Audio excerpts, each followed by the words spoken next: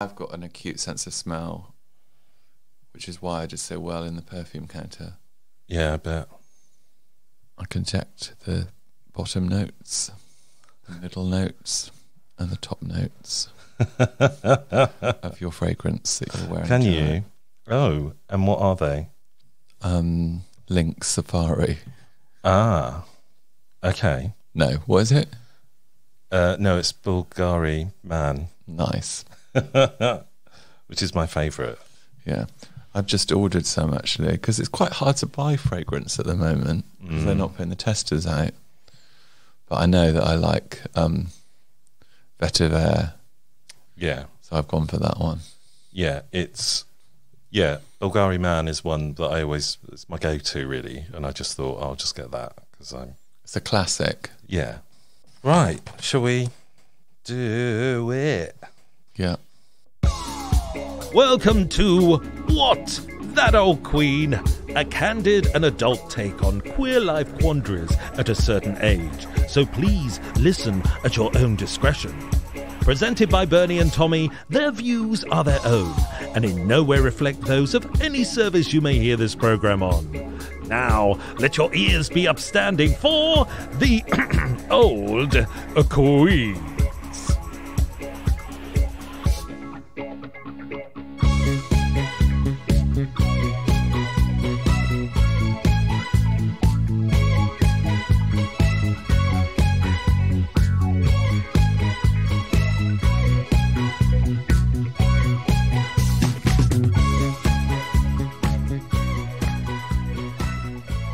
How are you feeling, Tommy? Well, yesterday I had my second vaccine, so I'm not great. And I'm not great for other reasons, so...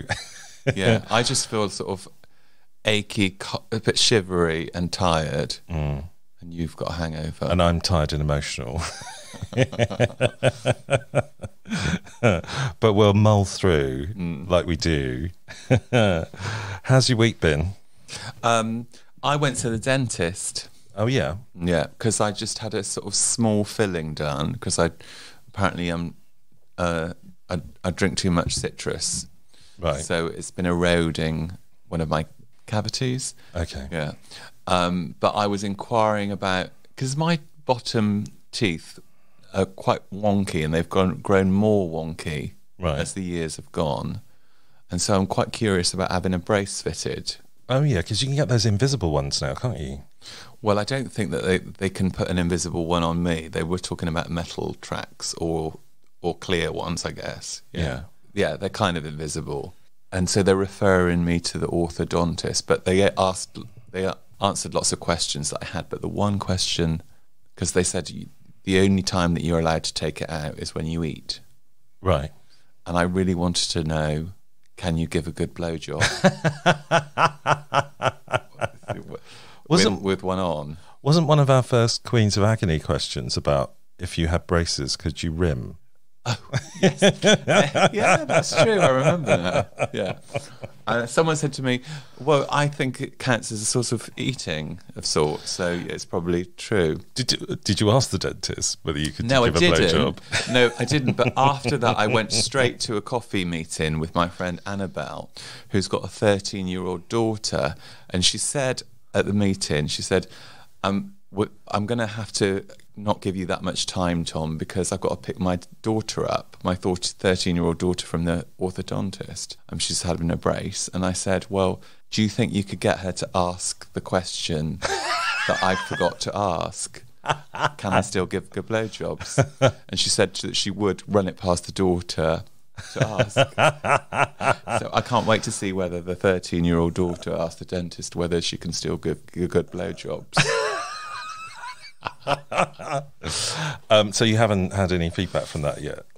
No texts have come through. Okay. Yeah. There's also there's an online thing that you can do where they give you like little braces that you wear when you just wear them when you're sleeping, and they're meant to straighten your teeth out, and it's meant to be really quick. Yeah, I would be cautious about that, but yeah. It's like teeth whitening as well. You could get that online, and I'm not sure whether I would. I just want to do it officially because, you know, you could end up in all sorts of mischief, couldn't you? You don't really want to damage your teeth or your gums. Yeah, I've done some home whitening. I can tell, and it was fine. Can I have a look at your teeth? Your teeth you don't really show your teeth when you talk very much, do you? No. Whereas I think my teeth come out quite a lot. It's just the way that my mouth is shaped. Yeah, my beard hides my teeth. Anyway, if any dentists want to sponsor the show, please do email. Because it's expensive work. Yeah, exactly. So, what have we got today? We've got Les Childs as our guest. Yes, yeah. He's a bit of an icon. Yeah. Choreographer extraordinaire. Yeah, voguing pioneer. That's what we like. Yeah, so we're going to ask him lots of questions about that. But he kind of cut his teeth in ballroom culture in the 1980s in New York, which I think would be really nice to ask him about that, to find out what that was like. One of our memorable party nights in this flat, you ended up doing a lot of voguing, and you've got very good knees for a man of your age, Bernie. I think after that night I don't.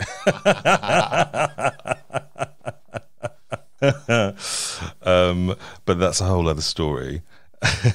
Yeah, I'm sure Les will be appalled at my voguing. Well, let's see. You could give him a demo. Maybe, yeah. Depends how much alcohol I've had. But before he comes on, I thought we'd do a little history of ballroom culture, because I know people that we think we know a lot about it, but it's only really come kind of to the forefront over here in recent years, hasn't it? Because of Paris is Burning, Pose, and RuPaul's Drag Race, because pretty much that whole show is based on a ball competition, isn't it? And Madonna, I suppose, as well. She brought it into the mainstream. Yeah, voguing. But I don't think I became aware of the ballroom culture until a few years ago. So I thought it would be... well, she kind of made it, and then it became... You wouldn't necessarily know the origin of it. Yeah, exactly. It was just like it was a hit. We didn't know over here where it really came from. Which is typical of Madonna, really. She always does that, doesn't she? Yeah. She just steals from someone, and then it's... I was listening to Malcolm McLaren as well, because he did a song about that, whereas I think he puts a lot more of the background and culture of voguing in his lyrics for that. So we've got some facts, and rather a lot of facts, to get through about ballroom culture. So the history of it, I didn't know this, but ballroom culture emerged in the 1920s in and around New York City. I knew it was a New York thing, but I didn't realise it started in the 1920s. But at their beginning, performers consisted mainly of white men putting on drag fashion shows. Black queens rarely participated, and when they did, they were expected to lighten their faces, which seems really odd to me, but it was the 1920s. Fed up with the restrictive and racist ball culture, the queer black ball community established their own underground ball culture in the 1960s. Ball culture in the 1960s contained very few categories, with primarily queens portraying Las Vegas showgirls. However, can't speak tonight. Me neither. New York Stonewall riots of the late 1960s, when the queer people of colour stood up to the police, changed self-perceptions within the subculture from feeling guilty and apologetic to feelings of self-acceptance and pride. Yeah. And so in the 1970s saw an expansion of ball participation as balls increased their numbers. So it's quite nice talking about balls, isn't it? Increased their numbers and types of categories to allow inclusivity and involvement from everyone. Balls became a safe place for queer youth of colour, mainly blacks and Latinos and Latinas, to express themselves freely. Now, this is where your notes go from a bold, larger font to something smaller, so I'm going to struggle now. I apologise for that. Ball culture, the house system, the ballroom community, and similar terms described as underground LGBT subculture in the United States, in which people walk, i.e. compete for trophies and prizes at events known as balls. Those who walk often also dance and vogue, while others compete in various genres of drag, often trying to pace out a specific gender and social class. Most people involved with ball culture, I can't say it, ball culture. Ball culture, yeah. Yeah, belong to the houses led by a single leader. Do you think you would be in a house? I'm in your house, aren't I? Yeah. That's the right answer. I'm in the house of Marshman. So house parents can provide wisdom, guidance and care for young people who otherwise might be homeless or without a parental figure. House parents tend to provide housing, money and emotional support to people seeking guidance. They coordinate the overall image of the house, plan annual events for house bonding, they host competitive balls to raise money, and the list of house parents' responsibilities continues to grow as the needs of the scene. Also, called families, are groups composed primarily of the LGBTQ plus community, the majority of which are African American or Latino, banded together under a respected house mother, sometimes a drag queen or a transgender person, but not always. There can also be a house father. I love that kind of role. Yeah. Well, yeah, you're the house mother, right? Yeah, I think so. The competition, besides providing a support system for their members, the main function of their houses is to walk or compete against each other in balls, in which they are judged by a panel of judges or dance skills, costume, general appearance and attitude. Participants dress according to a category in which they are competing. Dominated today by contemporary hip-hop fashion and features much hip-hop music, these events are actually part of a vivacious and ever-changing culture. I love that word, vivacious. How it works, so if you're good, the judges will give you tens across the board. If you're not good, the judges will give you the chop. Sachet away. Yeah, exactly. There is more to the ballroom scene than chopping, fierceness and shade. And there is more to voguing than striking a pose. Drag is a form of control. By looking good, one can feel good. By looking powerful, one can feel powerful. One can be powerful and therefore beauty begets control. Artifice equals power. Then again, it may be a bunch of bitches competing for trophies. I hasten to add that I'm getting all this information from a website called No Shade. But obviously there's a bit of shade here. Either way, it's fun. There is, of course, a distinction between the casual runway that would erupt at a normal club and the formal runway of a ball, where there are judges and prizes and actual voguing. There's one, have you seen the masterclasses that they advertise? You can subscribe for like a whole year and you've got like all these, celebrities and experts talking about like their area of expertise. And one of them is RuPaul. And he does sort of self-expression, I suppose it is. Yeah. And the way he kind of promotes it or the way he introduces it is like his therapist said to him, the power that you have when you're dragged up is actually also available when you're not in drag. Yeah. And it just really resonated with me. Yeah. I think that's one of the things which kind of inspired me to become an actor, because I think I was painfully shy. I mean, you wouldn't think I was a shy person, but a lot of actors are. And I found that act of putting on a costume and becoming someone else really empowering, because I didn't have to be myself. So I wasn't really exposing me, I was exposing someone else. But actually, you are exposing yourself, and that power is you. But by pretending to be someone else, it kind of it allows you to access it, doesn't it? Or putting on a costume. Anyway, the next one's you, isn't it? Is it? Yeah. Number 8? Yeah. No. I've lost track. Having evolved over the years, the largest balls are competitions that go on as long as 10 hours. Wow. There can be dozens of categories in a single evening, no longer attracting the same number of spectators almost everyone comes to compete. Some of the trophies are 12 feet tall, and grand prize can take home $1,000. Wow. Or more. What's the category tonight, Bernie Hodges? Vivacious. I would say vivacious knitwear. Vivacious knitwear. Blue across the board, obviously, for me. So ballroom status, one can expedite progress in status by creating unforgettable moments, redefining the category, or making an impact on the ballroom community. So you can be a star if you're new to the scene in like 1 year. You can be a statement, which is 1 to 10 years. You can be legendary if you're 10 to 15 years, an icon, 15 to 20 years on the scene, and the Hall of Fame is 20 years and longer. I think we're definitely the Hall of Fame, aren't we? Yeah, there's something quite static and sort of museum-like to the Hall of Fame. Yeah. Well, I don't know. I think with this podcast, we're proving that isn't the case. And then categories include... Butch Queen. Hello. Butch Queen in drag. Can you do hello for that one? Hello.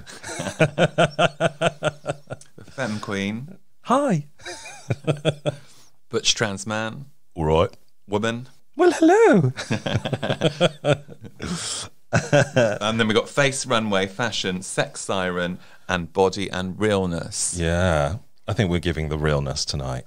I hope so. So there you go. In a nutshell, the ballroom culture in like 15 minutes. Did you watch Pose? Yes, I have. I haven't finished the second season yet, but yeah, I really liked it. What did you think? I thought it was brilliant. I thought, its terms of its casting was amazing. That they put real trans people right in the heart of that show. Yeah, I think, I couldn't fault it. I want to watch it again, really, because I think it was one that really took over. And yeah, definitely. Yeah. I mean, that first season made me. A lot of the HIV and AIDS stuff just had me in floods, really. It's interesting because it was in the 1980s, so I think we can ask Les Childs what it was actually like on the real ballroom scene in the 1980s, and whether Pose is actually a true representation of that. I think it probably is, to a certain degree. I love thinking and talking about those roles that people play in terms of the family of the queers. Yeah. And I'm thinking about that quite a lot in this new small piece that I'm making for Western Supermare, in the sense that this sort of intergenerational exchange and knowledge of queer people through decades of time. Yeah. It's sort of a beautiful thing, really, isn't it? It really is. And I think in the LGBTQ plus community, we have to create our own family in a way, because in many respects, our families don't really understand us because they're not going through the same experience as we are. So we have to have people around us who actually understand what we're going through and who and what we are. And I kind of love that. I kind of, RuPaul always says you kind of choose your own family. Yeah. And I have quite a lot of young queers that I sort of take on that role as a bit of a mother figure too, and it's such a beautiful relationship that I have with them that's very unjudgmental. When I can be quite sort of harsh on people, I think, in terms of like, they didn't turn up for this, or or they're late, or they just talked about themselves. But when it's someone from a younger generation, I tend to drop that much more and think that it's something connected to the youth that I really want to nurture. Yeah, definitely. And I think that's another reason for us doing this podcast in a way, because younger generations always think the generation above haven't gone through what they've gone through, but actually we have, and we have similar experiences, and we have some wisdom to impart on that. And it's very easy sometimes to forget what you were like when you were younger, and I think it's always good to remember that and nurture that in other people. So I think that's great. Anyway, shall we have a little break before Les arrives on the dance hall? Arrives, yeah, starts voguing in the throne room, and and he can tell us more about the actual realness of New York City ballrooms. So we will be back after this. Please like and share this podcast. Tell all your friends you're listening. And if you can spare some cash, please donate to our Patreon or our button on our website. Oh yes, push the button on our website and give us some cash today. Oh yeah, yeah. A doobie-doobie-doo. Thanks for listening and all your support. We love you. Oh, yes, we do.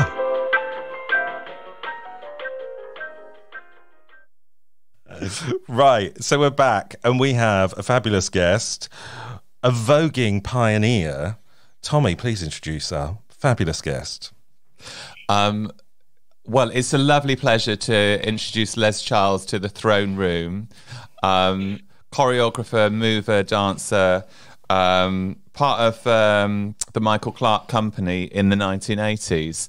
How are you, Les? Lindsay Kemp. Don't forget Lindsay Kemp. And Lindsay Kemp. I didn't know that. Yes, largely things you children don't know about me, girl, is everybody thinks she's a voguer. No, child, that's just part. I was in the Lindsay Kemp Company in 1977. So we've just done a whole lot of stuff around voguing. But Lindsay Kemp is just the big... Michael Clark, Bill Luther. I choreographed almost every pop video you've ever seen. I choreographed all the acts on Top of the Pops during the 90s, a lot of them. I went on tours I choreographed with Mick Jagger, with the Rolling Stones. Did you know all this? Well, we've done a little bit of research, and you did Eartha Kitt as well. I did Eartha Kitt I did twice. I did Miss Kitt. Wow. Yes, I did Miss Kitt in the 80s when she had a renaissance and she was becoming a disco diva. Cha-cha heels. Yeah, no, I don't know. She hadn't made a record yet. I don't think she'd done it. Oh, really? Disco. And it was at Legends, and it was like just sort of what did you call it? Just an evening with Miss Kitt, like a dinner and evening, and she was incredibly nervous, as she always is. And I had two gorgeous men in dinner suits and bow ties next to her. She was fabulous. She was fabulous. I mean, Eartha Kitt. The most fascinating thing, she had these amazing dancers' arched feet, which I was taken by. And that was in the early days. I can't remember. It was probably 1983, 84, somewhere around there. Could have been 85, but I doubt it. And then I did her again there was this show on TV called Viva Cabaret. I don't know if you remember it. It's a series. It was really good. Like people in a nightclub, and all these stars came on in the early 90s. And the production was so nervous of her, and because I'd worked with her before, said, "Oh, you go and talk to her. You can deal with her." And we had a little fracas, but And I bumped into her in Italy at Rai Uno. I was stretching in the corridor. And the interesting, she knew me, but she didn't know in what context. Right. So she was saying, "Darling," and hugging me. She was the nicest person in the world. And she's often very happy when she's done the performance. I mean, what an honor to have, Yeah. There's a whole sort of like influx of people making biopic films about, Judy Garland or whatever. Yes, and I just think that Eartha Kitt would be an amazing film for someone to play. It would be amazing. I mean, she hung out with all those Hollywood greats like James Dean and Brando. Those were her friends, and she was in the Catherine Dunham Company. She was amazing. When you look back and who she was, and just for saying that, asking that confrontational question at the White House ruined her career. What was that? I don't remember the end of that, and I don't want to say anything, but it's major. She said something to Nancy or something, and she had something that was inappropriate concerning war or, their involvement. And they just barred her, ruined her career. Oh, wow. Huge. That was, what am I talking about, Nancy? This was in the 60s. I'm sorry. I think it was Johnson and his wife. Yeah. Right. Well, we love her anyway. So, Of course we do. She's flawless. She's an icon. She's legendary. yeah, totally. And talking of legendary, so can we go back to 1980s New York City ballroom scene? What was that like for you? Extraordinary. I mean, just going to New York anyway was, the scene was like taking a rocket ship and going to another planet. There's nothing to compare it with. And of course, we performed the House of Body Map, the Body Map, the house. We went over there. We performed for the Love Ball, Suzanne Bartsch's Love Ball, in the presence of Madonna and everybody. So all the houses had come together and and we were in drag at the time, David and me, and I went to all these houses. I went to during Corey, we only had 2 people. There was Avis, and she says, "Who are you, the Queen?" I said, "How could I rule amongst all you others? I'm merely a princess." But they were really amazing. It was, of course, then I hadn't seen Paris is Burning. Actually, we're in it. There's this little snip in the newsreel where the House of Body Map's in it. And it had RuPaul, Lady Bunny was in it, RuPaul, Lady Bunny, Sister Dimension, Billy Beyond, all those children. Body Map, House of Body Map then, as we called it. But New York was an exciting place. It really had a magic and a fear about it. It was, you'd pass every corner, it would seem like you'd look for the camera because you would swear this was a film going on and it was real life, Yeah. I mean, it was desperate, it was scary and dangerous. You were convinced you were going to get shot by a stray bullet, but that added to the excitement. Yeah. Did you go to New York from London? Yes, we went. Yes, we went over to party, basically, to go to all the clubs. When you were with the Michael Clark Company? When I was with Michael, I used to often go with Michael, or I didn't leave Bowery's scene. That whole scene came later in the 90s. That sort of where they had what did they call them? The club kids. Club kids, yeah. Yeah, which I think were more inspired really by when we used to go over dressed up like crazy people in the House of Body Map, and it was exciting and dangerous. We went to clubs, went on all night. You went from one club to one club, but the house ball scene was terrifying as well as fascinating. It was like no other place you'd seen it, just this gaggle of people. And of course, you went on for about 5 hours in these categories. And I was just scared to open my mouth. I didn't want to draw any attention. Because, they have a different concept totally to life, which was scary. I imagine that you'd have to have a certain amount of strength and willpower to actually be able to still, be alive now, be present. Do you think about that a lot? When you get old, you become a legend. Just the fact you've outlived everybody, that seems to be the case. Yeah. Because you must have partied really hard. We partied, but we replenished. We had to get our pussies on that stage, go and give gorge. Yeah. So we couldn't party. We partied in New York, often flew over, and we had time to heal, Right. Didn't party too hard where I'd lost consciousness. I mean, I was wary. That's it. I couldn't afford the luxury of those white children. If I fucked up, honey, who's going to pick up my dead carcass and put me into rehab and look after me? I don't think so. So I had to keep a grip on the situation. Are you talking about like other dancers that you were with? The other people that I knew, yes.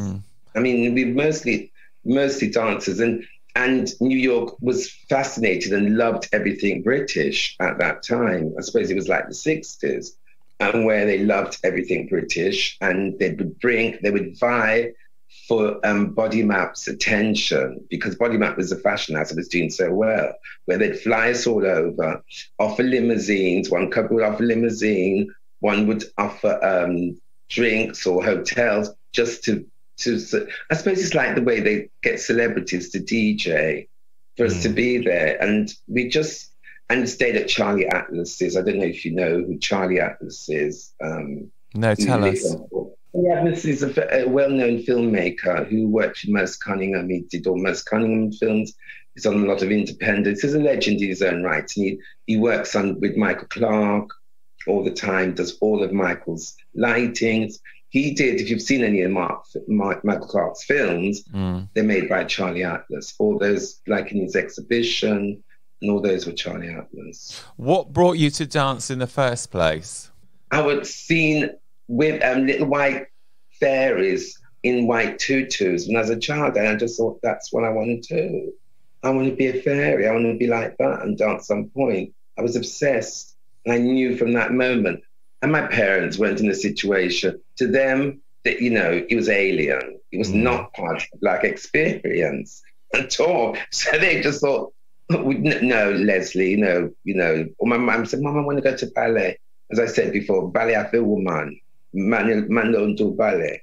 So I would sneak and go, manage to get pocket money and go to this school nearby in this little posh area. Yes, and she would say, I don't do boys, we only do girls. And I begged her, and she took me on. Wow.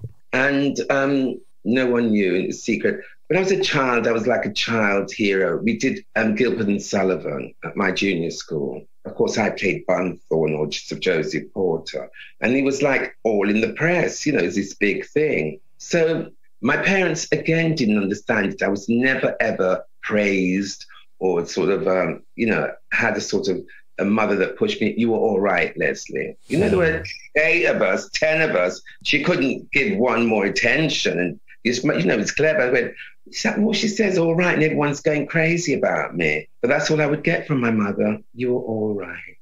In terms of like representation of people in colour in dance, do you think that's got better now? Because I would imagine you as a young child seeing, probably white dancers doing Swan Lake or whatever. I didn't think about it, to honest to God. I just thought if that was something I want to do, I didn't see there was any boundaries, barriers. I thought, why can't? The colour thing didn't come till later, And so I would do, and I'd do it, and I'd get it, which was fascinating. The colour thing only came, it hasn't really got much better. It's just there as a sort of, this whole diversity thing to address the balance. But, in the dance world, it's still elitist and racist. Like everything. And what do you think can be done to resolve that? What do you think can be done to... What questions are you asking me, Tom? I don't know, sorry. What can be done to resolve it? Yeah. It's a baffling question because, it's an ongoing thing. And I don't think, I can't say. In the 70s, I went on demonstrations and for gender equality, race equality, women, police brutality. Honestly, I would think I'd had so much optimism in the future. I thought by this time we'd all be holding hands like rainbow children, where colour wasn't an issue. It was all just love and respect. I'm shocked that it's gone nowhere. It's actually regressed. Frightening. Yeah. And it's all press and media. It's really frightening, Yeah. What's happening in America? I wish I could say what the resolution was, but I can't.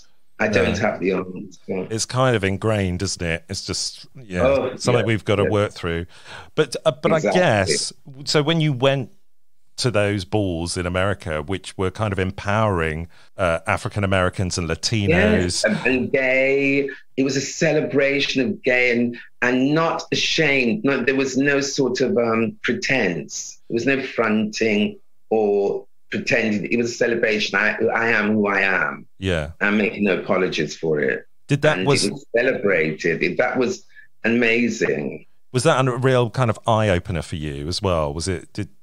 Did it encourage you in many respects? No, I was there already, child. Yeah. Okay. But I just like to quote you back by saying it was part of your evolution. Yeah, because I mean, did it blow your mind when you got introduced to voguing and stuff? I'm growing. We're forever evolving. Whatever we do. We're forever growing. Even at this point of our life, I'm still evolving. And I'm loving this point where I'm still realizing and understanding things, the wisdom of it brings and experience, you know. And what was the experience like? Because I just loved you in the TV show Glow Up. They all seem to love me in these shows, Charlie. I want to see you more on TV. I honestly think it is just truth. I couldn't give a shit what anyone says or do. I am who I am, and there's no pretense. You know, I'm not licking their ass because I want to be in the next series. I couldn't care beyond that because I know that's not the way the world works. It's in that moment in time, and that is a real privilege to go somewhere and just be who you are. On fashion sets, they employ me, there's a brilliant Italian word for it, just for an energy. And I don't contrive anything. I'm not pretending. You know, it's bizarre to me. I did an amazing show recently, the Fendi Couture for King Jones, with all the girls, you know, Naomi's, your Kate Mosses, who I know all these children. And it was fantastic, you know, and they sort of had their respect, you know, when I demanded, they did something, they were very professional, and did it. And it was very flattering that they took on that and applied it, you know, and they were very professional. But that's how my life is. It's full of surprises. And I'm loving the surprises. I don't know what's going to happen next week, But, go. It's always been full of surprises. Amazing. I love the fact that when you were judging on Glow Up, you had that thing that's going great. But I've seen it once. I ain't watching it again. Well, no, it's just like you had that thing that most choreographers have, which is like the iron fist and a velvet glove. In terms of telling it like it is, and I loved that because I'm not working. I'm there for myself. You know, if they want you to be act like a certain way, to be a ridiculous puppet or, you know, the Joker, I ain't doing it, honey. You know, I've got my integrity and respect, and I'm representing, which is another thing. Everything, gay, color, myself, my truth. Yeah. And my honesty, and I had brilliant parents, you see. And then I was never reprimanded for being who I was and what I wanted to be. And I just never saw any boundaries. That didn't come till later. I mean, when I came to London and had doors slammed in my face, looking for a flat because I was black, wow. You know, I just thought, oh, whatever. And that's a brilliant thing with youth, actually. You can just brush it off, can't you? Yeah. I loved watching you on the Sue Tilley life drawing thing that they did on Facebook. Oh, really? And I wanted to say one word to you about that. Child. Eternal. I can't say these things. When we private, girl, I'll tell you every motherfucking thing. I don't watch what gets out.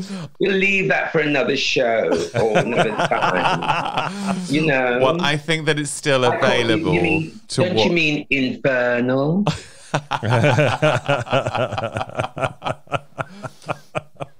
I'm imagining that you haven't kept up with the Eternal women. Oh, stop it. I'm not going to go there.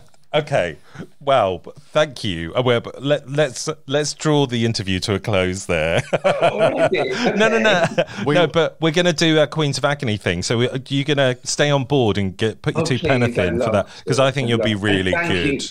Thank you so much. I really appreciate that you said what you said when I did the shows, and that you liked who I was. The response has been extraordinary. I mean, I was nervous as hell. I was the size of a house from lockdown, watching Netflix, stuff in my face, terrified, you know, that they're going to show the big old belly, you know, and then getting all this Dior clothes that all Dior sent to me and hardly any bit fit. I was head to foot in Dior, darling. And, but it was good. I was happy that, you know, that it wasn't as bad as I thought. It's exactly what you said. It came across that you were just you were just yourself, and everyone just loved you for it. And you were just brilliant. And I reckon you're going to get... I see your own show coming. I definitely do. That's what everybody says. Yeah. It depends on the coins, darling. Of course. And it depends on the situation. You know, I don't want to be a 1 minute moment, you know, a thing, and then they diss away, you know, as long, you know. I don't think you could ever be a 1 minute moment. Anyway, I'm going to do a big gong. We have a little gong bath before we do the Queens of Agony. Say that again, John. We have a gangbang, a gong bath. We have a gong bath before we do the Queens of Agony. So I'm just going to do a big gong. And I've got some lengthy questions here for us to put right. Wow. And these are what people have written in and asked. Yeah. So, wow. Fantastic. So we want you to be unapologetically yourself in your answers, Les. Because we will be. I've got to meet you like children in the flesh. You're there. Totally. We can do this in person next time when out of this bloody pandemic. Right. Yeah. So, dear old Queens, I'm including you in the pantheon of that. When did tops versus bottoms become so prevalent? No, and so exactly, good question. Actually, I thought you might like this one. Many more of seasoned gay friends have told me about their coming of age stories in the 70s and 80s, and how whether you were a top or bottom didn't come into play as much as it does today. It was as simple as... It wasn't so open. Remember that, the coded thing on the right side and the left side. Remember there was that? Yeah, there was. The whole hanky code. The handkerchief, or if you wore your keys on the right, you were passive. If you wore them on the left, you were active. That code. So it was always there. But the proud thing, remember... let's see how the question pans out before we give the answer. I'm sorry. That's all right, Anne. So... it was as simple as two gay men finding a way to get off with each other. I find it odd to put so much restriction and importance on what position you prefer in bed.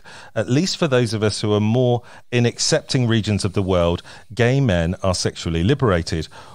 Why are we insisting on pushing these restrictive stereotypes on ourselves? Are the apps to blame for the polarization in images of what a top or a bottom is? Or did the importance of whether you were top or bottom come into play before that? Do you find this as annoying as me, or perhaps it's just my versatile privilege talking? That's a versatile privilege, because they all want it up the arse, honey. Even if one, let's get it straight, bitch. You know, everyone wants it up their pussy hole. Even they're coming up some big old butch top thing. That's very worrying. You know, like there's some issue there. But versatile, even versatile, they want to taste what it like. You know. Yeah, of course. I think it's really fascinating where it becomes an issue. Remember that there was a celebration of being a queen, a bottom. Remember all those videos that came out and queens just showing their batty, proud to have it up the, you know, taking it. And it was like, she's just a big old bottom girl. Again, trivializing her because she's just, you know, well, what are you, bitch? You know what I mean? It's really interesting. So, but do you think it's always been there, or is this a recent thing? Who's the man and who's the woman? You know, the straight people always ask. I hate that. It's horrible. Yeah. Of course it's horrible. But it's quite a justified question, because who's not thinking it? Everybody's thinking it, aren't they? Yeah, I guess. Generally. And people would get it wrong as well. You know, I never forget being at Heaven once, and there was this most gorgeous, handsome piece of stink, you know, standing there with this really sort of skinny, emaciated, not attractive sort of, I wouldn't say she was a drag queen. She was just sort of femme queen. Guess who was doing who? Guess who was top and who was bottom? So those things, you know, it wasn't so obvious. People think, oh, because he looks like the man, he must be the top. Actually, generally, it was the other way around. Yeah. Don't make any assumptions. Hello. Thank you. But I think there's a PhD in this question. Do you? Yeah. It's interesting, isn't it? Definitely. There's a study in it. Yeah. But would you ever come to any conclusion? We'll let you know if we do. I think by the end of it, you'll just think, oh, fuck it, let's just have a fuck. Yeah. Thank you, darling. Let's just frottage, rub against each other. I think I love the word frottage. A frottage is gorgeous. I've got one. She's a bottom, you know, really. I'm not necessarily a top. As I've grown older, I've realised that I'm pretty assertive. I'd have to be the boss, but I'll tell them what to do. Even if they come top. You know, the top. Next minute, they got their legs in the air and go, bitch. You know? And that's all part of getting older, that luxury of knowledge. Yeah. That things aren't always what they seem to be. And that you can like certain things. I like it because it's just so sexy. It doesn't matter. Yeah. It doesn't matter, you know, because it's something else. And we get off on each other. And it's nice, you know. It doesn't have to always be penetrative sex. I'm not into that at the moment. My pussy's so... But I think you're right. We have a lot of questions about anal and stuff like that, and I think people get really hung up on it. And I think people do get hung up on what people's roles are, and it's just like, if you fancy someone, just have some fun. It was like the gay choreography, you know, like everyone's acting all but, you know, the way you're supposed to act, and that kind of put me off gaming because they weren't being honest. Yeah. You know, this is what you assume that I want, all this posturing. Give me a queen that is just comfortable with herself, her truth, and, you know, she must be happier in the head. Well, that's interesting, because there's another question later on which might harken back to what you've just said, actually. So let's move on to the next one. Dear old queens, rekindling an old connection. So I met a guy back in November and we went on a couple of dates. Then lockdown hit hard here and I was struggling with juggling having a social life and being diligent about my job in a hospital. I didn't want to risk lives, so I told him that it was a difficult time for me and that the stress of always having to think about infecting him with COVID or him infecting me and infecting patients was too great, so we stopped seeing each other. I got the feeling that he respected my decision and that he understood it. I kept his number and now I'm wondering if I should reach out to him.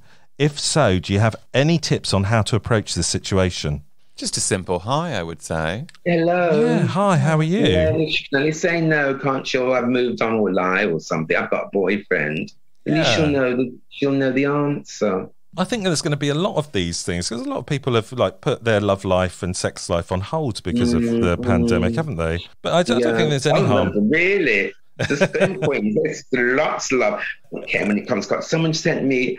It was a viral thing that went around. It was all about, self-distancing and, isolating. And there was a film at someone's house, this huge orgy. It was so irresponsible. It was shocking. Wow. They were all quite young and they all looked sort of dark. They were just going for it. It was mental, actually. Well, yeah, obviously people find a way and it still goes on, doesn't it? Yeah. But I can understand this guy working in a hospital, he's being responsible. Yes, definitely. So I think other people have done that. So I don't see... Yes, that's really nice and honourable, but I think it's always in the moment, especially with the sex thing with men. Yeah. It was like in then that moment, maybe the one really just wanted to have the sex regardless. Who knows? But I think he should get in touch, as Tom said, and ask. Yeah, just reach out. And as you said, they can only say no. Yeah. Yeah. Okay, let's move on to the next one. Dear old queens, non-sexualized spaces for gay men. Do they really even exist? Non-sexualized spaces for gay men. What's that mean? Well, let me elaborate for you. Okay. So I need to get out of the bar scene for a number of reasons. But one of the biggest ones is I just rarely find that I can have a casual, carefree time in them. I often end up getting feasted upon by multiple guys sexually at once, and it just becomes a stressful experience. I often like to go out to just have a casual, engaging time with other people and rarely am in the mood for a sexual conquest. So where might I go for a less stressful social, or is this just wishful thinking? I just thought like a little gay men's walking group might be fun. Yeah, I'm sure there's lots of things you could do which doesn't involve going in like to a bar, and which is a bit of a meat hot market. And so gorgeous. People just give him a hard time because it's desirable. Oh, you poor thing. Tell us in 10 years' time when you can't get a piece of cock, love. Get real. But, going to therapy, I'm so beautiful. It's so, It's so terrible for me. Yes, do that when you start to walk down the street and no one's looking at you, or go to a bar and you're invisible. Yes. This is exactly why I thought you'd be good in this section. You tell it like it is, girl. We're always really safe with this stuff, aren't we? Hate me. No, they're not. Hate me. Everybody's going to love you. No, it's that thing I think about that, saying what everyone's thinking. Exactly. Thank you, Tom. Totally. Right. Okay. Well, that's definitely answered that one. Okay. This is one which harks back to what you said before. So, romance as a kink. Right? I don't know why I found that so funny. Wow, it's just interesting, isn't it? So I met. It is interesting perspective. It's true. Right. Well, let me elaborate again. Sorry. So I met this guy last weekend, and we were talking about our kinks. He mentioned that he has romance as a kink, and it made me laugh, like it did you, Tom. I thought he was just trying to jokingly hint that he wasn't looking for a relationship, but I've been thinking about it today, and I realised he was being serious. So much of our night was spent being affectionate with the other, cuddling. It was a great night, actually. I think romance might be one of my kinks now. And maybe kink is too loaded of a word, but affection and a bit of romance are definitely important to me, even if it's not going to be a long-term relationship. His honesty about having romance as a kink was refreshing. It made me realise what kind of sex he was looking for, but also let me create enough space to avoid falling in love. I knew it was safe being cuddly and cute with him without risking hurting his emotions if we ended up wanting different things. I'll probably avoid telling people romance is a kink of mine, because they'll probably think I'm just being cynical, but I do think it's an interesting idea. Would you consider romance as a kink? I just suddenly thought, what if it's all a kink? Do you know what I mean? What life? This is the whole life experience is a kink. Well, isn't that what we all ideally, essentially looking for, is that romance and love, which seems to be so elusive. And it's just like, I don't know. I think we all got that kink, Tom. Yeah, we're all suffering from that kink, if you want to put it that way. I think so. Yeah. But, I mean, ideally, but we're realistic, But I guess if you put that label of kink on it, it doesn't have that connotation. So you allow yourself to be a bit more lovey and affectionate with someone, and because you've called it a kink, because it's role play, it doesn't mean that anyone's trapped into a relationship from the off. Role play. It's an interesting concept, isn't it? Very, very interesting. As long as there's a truth and honesty, which with it, you're getting really into each other. It's not pretense. Well, I don't know. But also, is labelling it a kink just hiding behind a mask and pretending that you don't want to commit to something? Don't want to commit. So yeah. Good point. Could be. Good point. Yeah. But I guess some people might feel safe with that. There's something about romance which is about honouring the fact that you deserve to be loved as a person. And I think that's something that quite a lot of queer people suffer with. Yes. And I wonder whether this is a bit of a get out clause for that. Yeah. But also it might be an in. A get in clause. Yeah, it might lead to a sort of more sustainable kink. Yeah. I mean, you don't have to buy the outfits, do you? Something about the word kink implies something that's very, very quick and fast moving, and it's not sustainable. No, well, I don't know really. It's a personal idea. I mean, it's got a person who calls it a kink, but I think essentially he's really looking for love and marriage, darling. Do you feel like we've answered the question, or do we feel like we're just debating it as a topic? I don't know. What do you have any kinks, Les, other than romance? No, not really. I'm pure vanilla, really. Although, I've had lovers that, I would try things with them because I like them, and then realise, I was bound and gagged to be like, that ain't me, girl.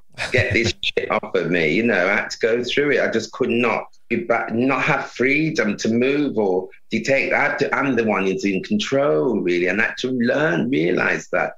I didn't understand it, and I keep on learning things about myself, which is quite refreshing. But no kinks, no like the piss, or I got to wear, it's got the smell of leather, or sniffing old knickers or shit you pack. No, not really. Just a bit of romance. So romance might be your kink. Any kink, girl. I mean, the idea of it's nice, but and I've had boyfriends, but I would find it very difficult because men as don't let me get into it as a sex, they love one drink going elsewhere, and it's taking the commitment out of real romance, or I don't know, it's complicated, isn't it? Very, yeah. I can't even remember what the actual question was in the end. Whether would we consider romance as a kink? I would consider it. Yeah. You, Tom, consider it as a kink? Yeah, I think I do. Yeah. But I hadn't before that question. Hadn't before the question, and I think in that context of gay men, definitely. Yeah. Yeah, because It made me think actually of people that are very, you're amazing, I really want to get to know you more, and then they sort of like ghost you after that. Yeah, that's it. Yeah. That's okay. That's so man. That's so male. It's all in the moment. They love you in that moment, and they really do. But tomorrow's another day. Yeah. I loved you, but you said you loved me. Yes, but that was yesterday. Yeah. Well, there you go. There we have it. Romance is a kink. Maybe that suits men down to the ground. Perfect. Les, we've come to the end of the episode. You've been so fabulous. Thank you so much for coming on. I really hope so. It was my pleasure, it really was. And I'm very flattered. I have to get attention, but it's things like when people say that about my appearance on that program, I'm amazed. It's just that people just like truth or honesty. Someone who just seems to be a bit comfortable. Do you know what I mean? Yeah. And perhaps everyone's sort of pretending, especially the young people. It shines through. Yeah. And I think that does come with age. I don't know what you were like as a young person, but that feels like... I think I was kind of similar. If you watch those old... I was kind of... Watch Michael Clark's performances that we did in the 80s. They seem so relevant now. All the children are doing that now. And we were quite outrageous. There's a conversation with me and Lee Barry where we were camping and outrageous to tits. And we get about that. Oh, look at them, girl. They're all dancing on their grave, which was a biography by this amazing ballerina called Gelsey Kirkland, who did coke and starved herself and everything. And everything. It's a fascinating book. I said, and Lee said, oh, yes, they all dance on their graves. I mean, they're starving themselves to death, which was the truth. But, we've always kind of been in your face, not to shock, but that's why we liked each other's honesty, and those sort of people are my friends. People are like, listen, every day's a learning experience, you find out about yourself and things, and I think I'm very flattered, but I'm just on a journey of knowing myself and how people see me, which is interesting. Well, I'm really looking forward to when we get to actually meet you in person. I think I would love to meet you in person. I'd love to meet you too. Honestly, I'm not just saying that. I feel like, just even when you said that what old queen? I went, go, girl. Honouring the old queen. I loved it. I said, Well, that's inspired by something that was said about Bernie. Yeah, someone called me that on a night out, and I was. You what, an old queen? Yeah, they said. You look very heterosexual to me, Bernie. Well, obviously I'm not.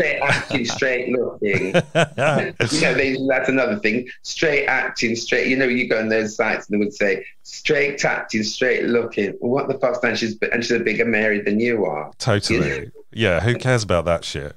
Who cares about that shit? But a friend asked how they knew people, and they went, "Oh, I know Bernie," and they went, "What, that old queen?" And and I was a bit offended, but then I just thought, do you know what? I'm going to turn it into a positive, and this is going to be my podcast. So. Yes, I mean, I went on that program. I didn't want to look like a clown and all colours and look like flamboyant queen and give it all that. I went on with a beard, a fat face, looking like, a fisherman, I thought. And that was like the new drag. And You've got a gorgeous face. Your face is just gorgeous. And I really enjoyed drawing your face for Sue. Oh, bless you. Thank you. Yeah, I thought you were beautiful on it. You are a beautiful man. I put that on my parents. They just give us honesty. My brothers, as much as it, the gay thing in the Jamaican thing, I never mentioned it. It's no need to, child. And no need to. But they respected me. And that was very unusual in that situation. And my parents realized how liberal and wonderful they were, as people. I feel very fortunate to have been born. But just the acceptance and let us do what we do because that's what we wanted to do. I love them. Amazing. Thank you so much for being on the show. Please say goodbye to our lovely audience, who I'm sure have fallen in love with you. I hope so. But lovely to be on your show and to be a guest. I'm totally honoured and totally flattered. Thank you. Well, we are too. Tommy, say goodbye. Thank you so Goodbye, much. lovely listeners. Goodbye, Tommy. Lovely to meet you. I can't wait to meet you in the flesh. And you, Bernie. Can't wait to meet you both in the flesh. And we can go into restaurants or just leave a coffee, somewhere, Yeah. Get into the building, just whatever. Let's do it. Sounds like fun. Positive, yeah. Thank and you. all the best with your podcast. Oh, thank you. Thank you so much for being on it. Thank you for listening, and we will see you next time on What That Old Queen.